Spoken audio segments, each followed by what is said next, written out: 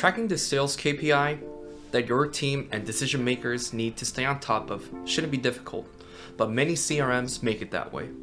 Intuitive, easy to build dashboards with powerful visualizations for measuring real-time data and sales KPIs is one of the ways that Microsoft Dynamics 365 Sales truly is in a different class of CRM solutions. Today, I'm going to show you exactly how easy it is to set up dashboards in Dynamics 365 Sales. If you are considering a new CRM solution, watch the walkthrough here and then schedule a product showcase with my team at Cobalt. We'll help you see how to identify and track sales KPIs you really need and how to get a lot more from your CRM investments.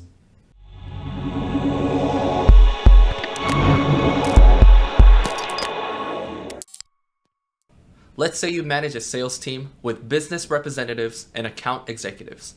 The right sales KPI dashboard will let you and each of your employees to quickly view your current sales performance, easily review daily and weekly goals to refine everyone's daily focus, and create a massive efficiency boost in your business operations.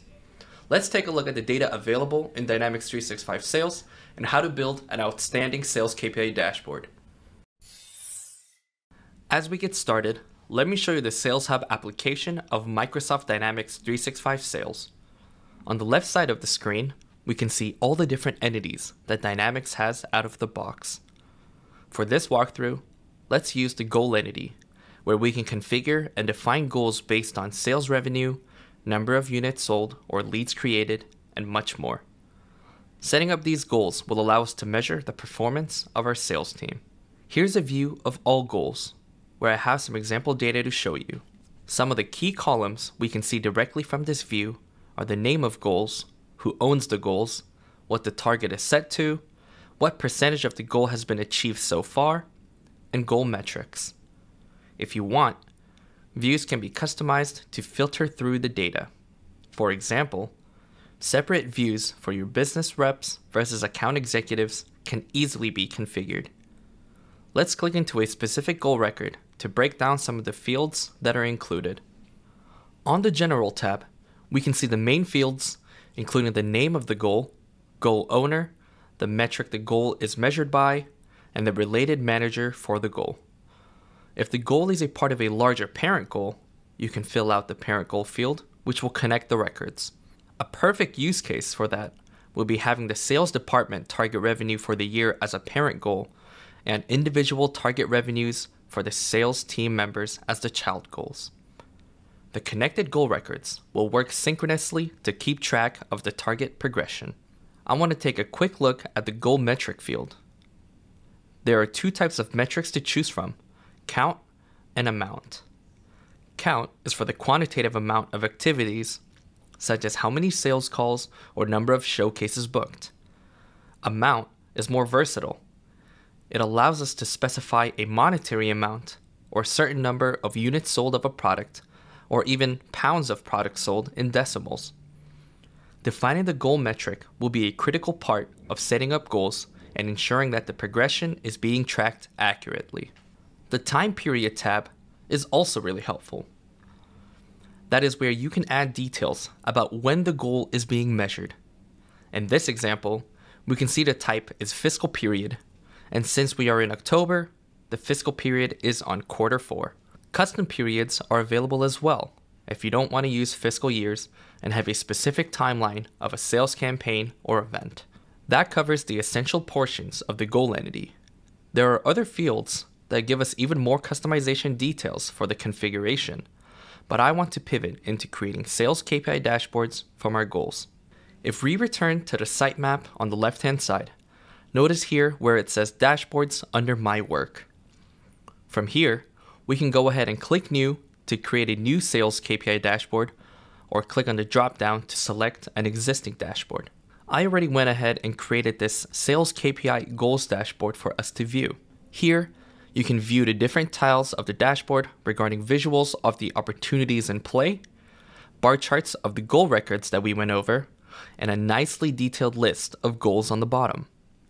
You've probably seen the same thing our sales team at Cobalt has. One of the biggest keys to an effective sales KPI dashboard is to balance keeping it simple while highlighting the main points of the team's sales progress. Dynamics 365 makes it easy to create a dashboard that is useful at a glance and gives you meaningful insight into your department's progress and performance. I recommend taking the less is more approach to sales KPI dashboards. Too many visuals or lists actually make the dashboard a less effective tool because it feels cluttered and invites distraction. The first visual in my example is a representation of the open opportunities in our sales pipeline. Dynamics 365 can take all of the existing opportunity records in the system and create a beautiful pipeline funnel chart that is divided by the different stages of the business process flow, including opportunities that are considering, evaluating, and selecting. The pipeline funnel chart highlights the progression of the different stages. This empowers sales managers and employees to evaluate which stages are performing highly, any stages that have potential issues, and where to invest additional research, resources, or resolutions. This visual is a fantastic core addition to the sales KPI dashboard. The next two visuals are bar charts of the goal records. I went ahead and divided the bar charts based on the different goal metrics. On the left, we have the revenue goals led by our account executives, with stacked bars showing the actual revenue versus the money in progress, and 2 points showing today's target versus the total target. The revenue chart shows not only the 3 child goals of each individual employee, but also the parent goal of the total sales department revenue goal as well. Showing all of these data at a glance helps the entire team.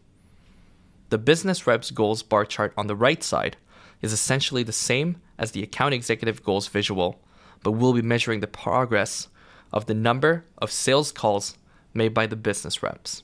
And lastly, in this example, we have a simple grid on the bottom that displays all goals so that managers and employees can see their goals and their teammates' goals at a glance, while also being able to click directly into the specific goal record to see more details. This subgrid allows managers to quickly create new goals, delete existing goals, refresh the metrics data, and make many other adjustments with ease. It's also worth pointing out that the subgrid allows users to switch between the different views so that they are not limited to the all goals view. Everyone can filter and narrow down the specific goal records that they care about most.